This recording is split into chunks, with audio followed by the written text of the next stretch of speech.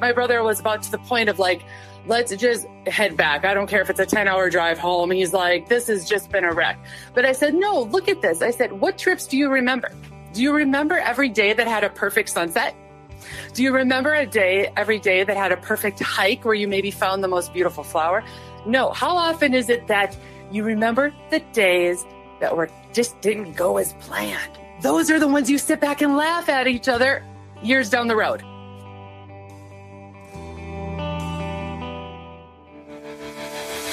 Welcome to the Woman Angler and Adventurer Podcast, inspiring real women with a passion for fishing and the outdoors to go get their adventure on.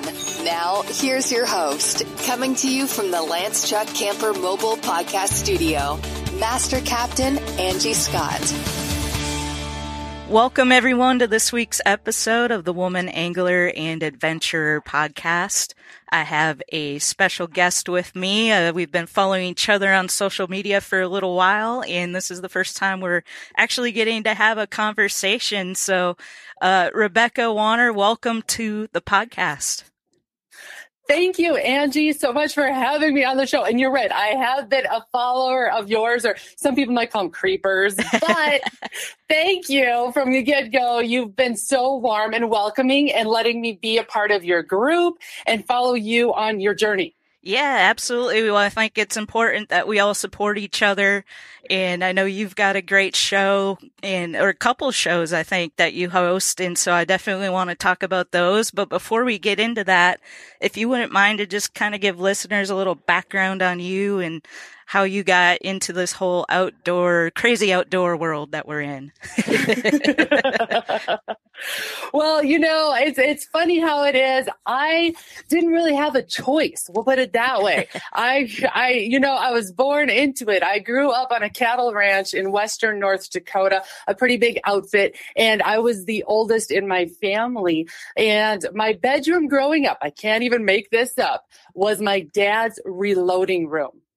So wow. All of the guns were on the walls, everything. I know if you'd bring this now forward today's times, my parents probably would have gotten in a lot of trouble. But so I was engrossed into hunting, fishing, camping, hiking, anything in the outdoors. Of course, horses. Being on the ranch, we trained all our own horses. At one point, we had 45 horses that my brothers and I trained ourselves, and as well as it's a cow-calf operation in that we continue on to today. Sorry, I'm stuttering there. We've carried on to today. So we really haven't had a choice, and hunting and fishing was just a big part of family time. My dad was really big into supporting quality time, and quality time didn't mean necessarily going, you always had to learn something, and learning something would be in the outdoors, hunting and fishing, or it could be feeding cattle. It could be running equipment. It didn't matter, but we did it as a family. And he treated hunting and fishing as those activities that, you could, no matter what, if you had an argument, a bad day, at least you could end the day on a good note. Yeah, that's something that I feel like is kind of getting lost in today's world. So I think it's awesome that you had that kind of upbringing, and obviously it made a huge impact on your life. Oh, it did, and sometimes I laugh when I visit with people as I meet them across the United States, and we joke about today's times, and I'm like, I grew up 90 miles from a Walmart. Can't even make that up. 90 miles from a Walmart, 20 miles of gravel roads till you get to said ranch. My hometown is 150 people. I mean, just to put it into perspective. And so when you hear people talk about the backcountry and stuff like that, I didn't realize it until I got into the communication world of promoting agriculture, outdoors, conservation, all these things that, wait a second, I grew up technically in the backcountry. So I imagine you guys probably ate a lot of your own food then. Yes. We always have had freezers full of beef. Of course, I got to give a plug there because I'm a cattle rancher. But we grew up eating a lot of venison, a lot of walleye fishing. Walleye is really big up where I'm at. Sometimes you catch some northern catfish, things like that. But walleye is kind of like the king up here.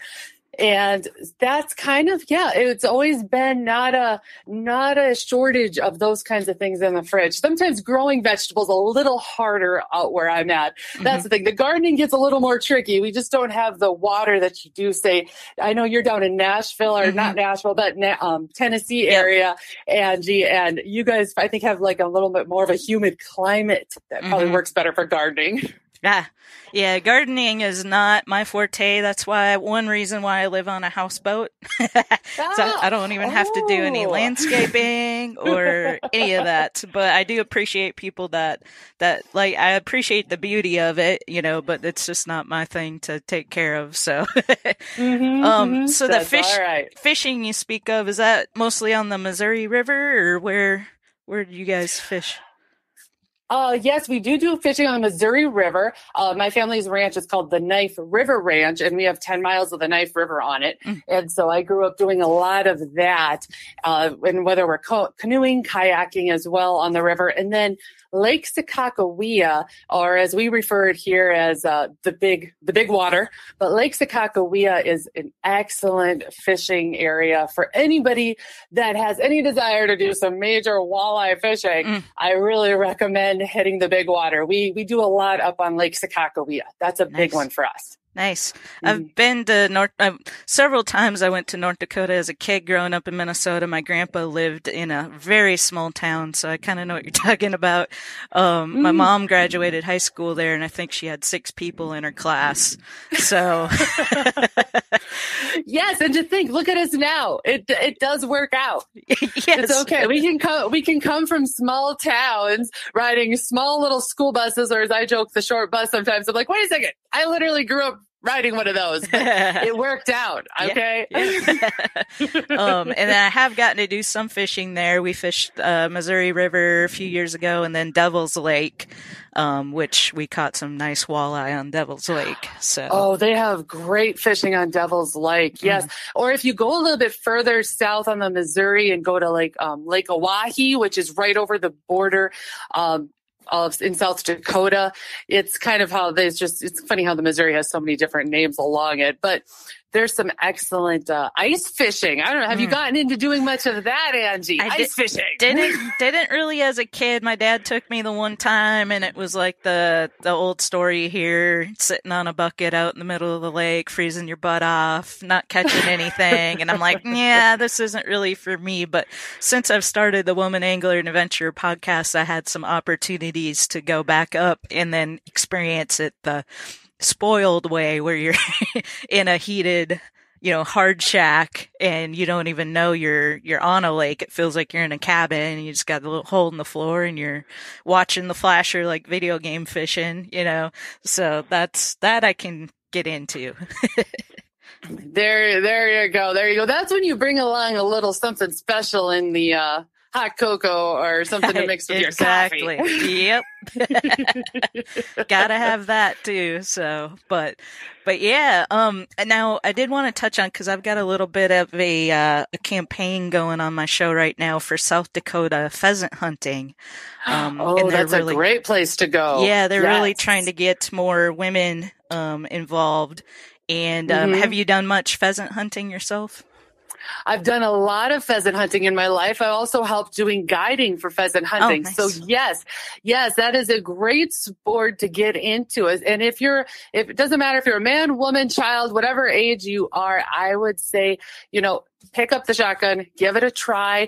On top of just pheasant hunting, what's been great is, and I don't know if you've seen it where you're at, Angie, too, but up here in the Dakotas, it's being really promoted, getting into clay pigeons and trap shooting and all of that. And that's what makes the sporting clays. And then you get into pheasant hunting. It's really become like an all around, all a year kind of sport once you invest into, say, a shotgun. If you're kind of thinking to yourself, I don't know if I want to spend the dollars to invest in another hobby, it is one that you can probably do all year round, or quite a bit. Nice. So I would definitely jump in on some excellent pheasant hunting. And South Dakota is a great place to go. One of my favorite things about it is, my big thing is fishing. Obviously, I'm not a big hunter, but one of my favorite things about pheasant hunting, because I'm such a dog lover, is the whole the bird dog thing aspect of it. Yes. I just love that. Yes. Yes, it is. It is. And you build a whole new relationship when you're training these hunting dogs. They're always kind of our babies. They're special to us, but I think you can understand this very much so, Angie, that you build a whole different relationship when you start turning them into bird dogs. Yeah. I've seen some videos that South Dakota put out about that. And I think there was actually like a TV show. I can't remember what it was called now, but it's on YouTube. And the whole episode was about the dogs. And I was like, oh man, that's just so special. So in South Dakota, hunting is our shared legacy, something everyone can be a part of. That's why we're focused on making our fields a welcome place for everyone. See how at huntthegreatestsd.com, where you can hear stories from sportswomen and learn what makes South Dakota the world's pheasant capital. While you're there, check out public land maps, hunting blogs, and season information for one unforgettable fall. Learn more at huntthegreatestsd.com. Well, very cool. Well, I want to jump gears a little bit here and touch on your show, The Bend, and then you also have Ranch It Up, right? And you do co-host Jeff Tigger with you on both those shows, and I just want to touch on how you got into that, how did those get started, and what's it all about?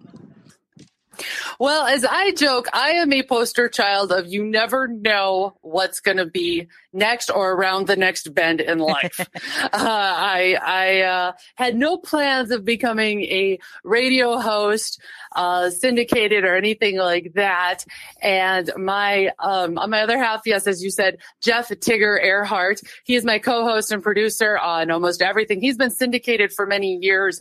And a couple of years ago, him and I had started a communications business together. And I was just doing more so the back work. We were working very hard to promote agriculture, conservation, outdoors, all of the things that we're passionate about.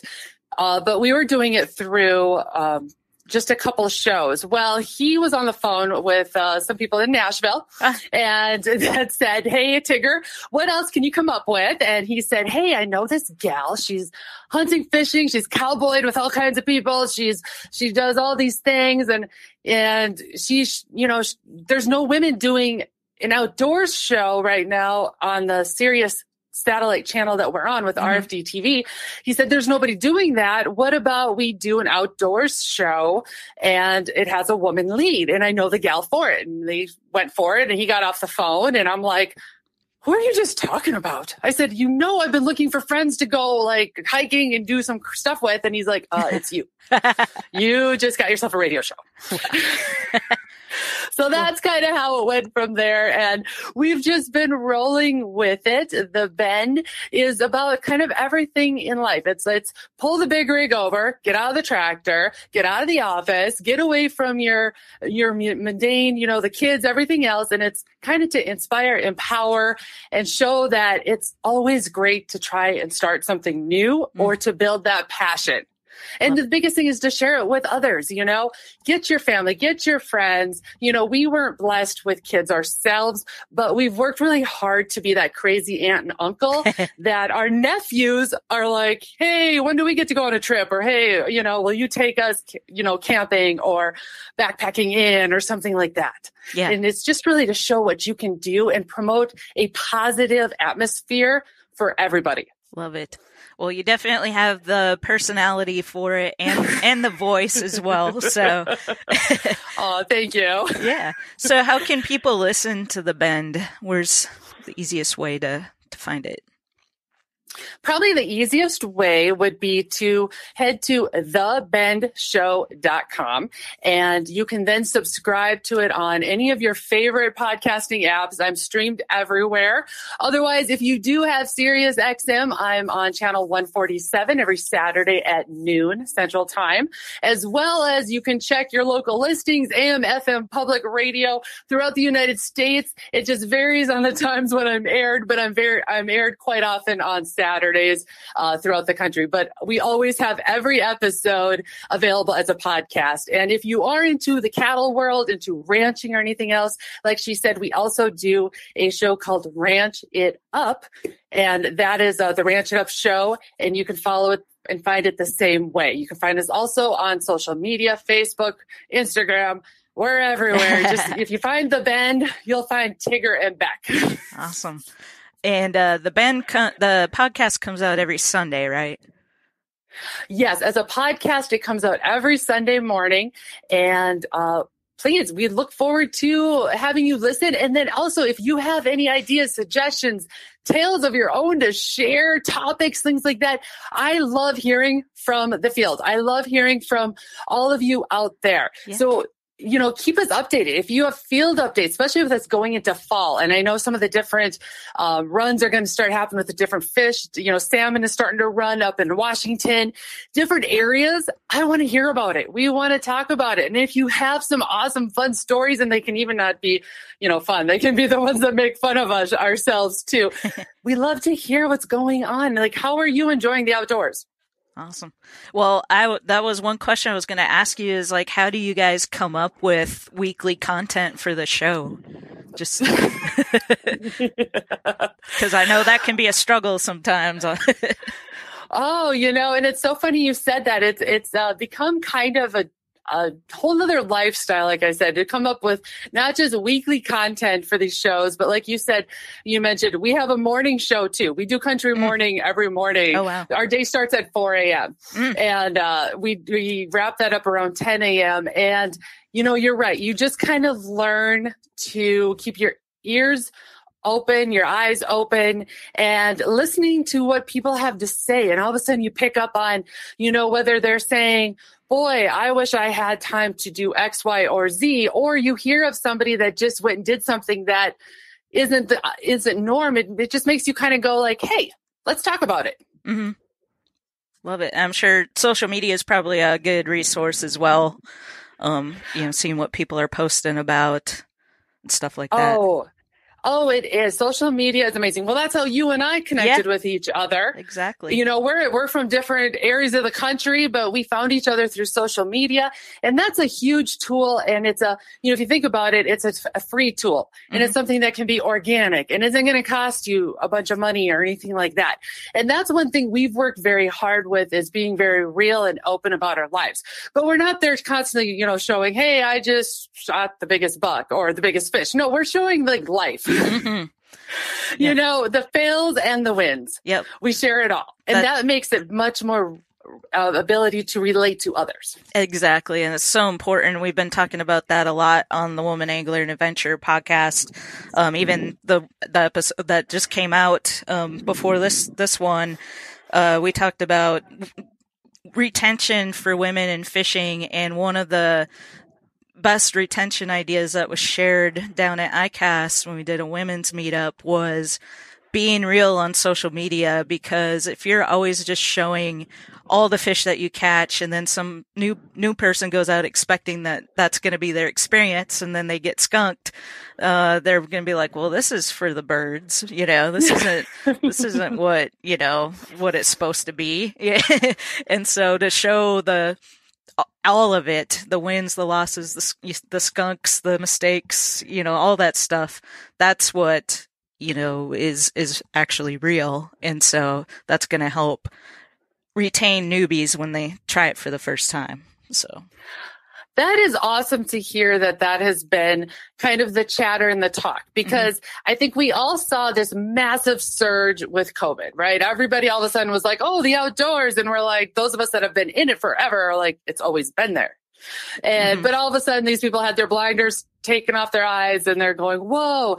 But then they noticed the sales were amazing for a year or so. And then you're right, the retention. How do you keep these people going into it and staying positive? And you're exactly right, is by sharing the realism, being real. I didn't light the fire on the first try. I sat there and had wet wood, and, my camping trip didn't turn out as a massive success the first time. I had the tent blow over on me. I had X, Y, or Z. I went fishing, and yes, I may have caught one or two fish, and the stringer wasn't tied on, and they went down down the stream. And, it's being very real and being able to sit back and laugh at each other. I say that all the time. If I can't laugh at myself, why live? And you'll find out that at the end of the day, getting out in the outdoors is supposed to be a way to release the stress, relieve yourself from some of that stress in life. So then enjoy it. That's what make those your successes. I went on a backpacking trip back in June with my mom and my brother and his whole family, and it was a bit of a wreck. We'll just be honest. We went up into Montana with our own ranch horses. My brother and I have elk hunted there many a times, and my mom has always wanted to see where elk camp was. Mm-hmm. And so we decided to take her in the beginning of June, thinking, okay, no problem. Loaded all the horses, everything. Went up there, not thinking in June that we would encounter snow. We are used to elk hunting in October where then we just plan for snow. Right. We figured June, it's not going to be snow. Oh my gosh. We had a trailer jackknife and snow. Oh, we had all kinds of issues. I mean, my brother was about to the point of like, let's just head back. I don't care if it's a 10-hour drive home. He's like, this has just been a wreck. But I said, no, look at this. I said, what trips do you remember? Do you remember every day that had a perfect sunset? Do you remember every day that had a perfect hike where you maybe found the most beautiful flower? No. How often is it that you remember the days that just didn't go as planned? Those are the ones you sit back and laugh at each other years down the road. Absolutely. Absolutely. I love that. Thank you for sharing that story. Yeah. This has been just truly a pleasure. You're obviously very energetic, and so you've lifted my mood today, and I'm sure all the listeners listening to this feel the same way. So thank you so much for coming on the show, and highly encourage everybody listening to go check out The Bend as well as Ranch It Up if you're into that. And I'll put links to all that in the show notes for this episode to make it real easy for you to go find. Thank you so much, Angie, for having me on the show. I really appreciate it, and I can't wait to hear from all of you.